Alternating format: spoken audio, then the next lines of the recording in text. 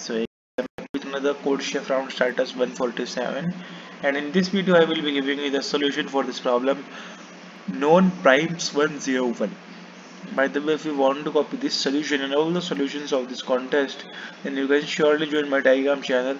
The link is in the description. Alright, so now we are wasting any time. Let's get started. So here I'll just show you the solution, but just before that I have posted something special on my Telegram for all of you guys. So if you haven't joined my Telegram yet, you join that. You'll find something special on my Telegram just for you guys, so make sure to do that. So that's it. I'll just scroll down and you may just wait right here. And at this part guys, at this part, just pause your video and write it very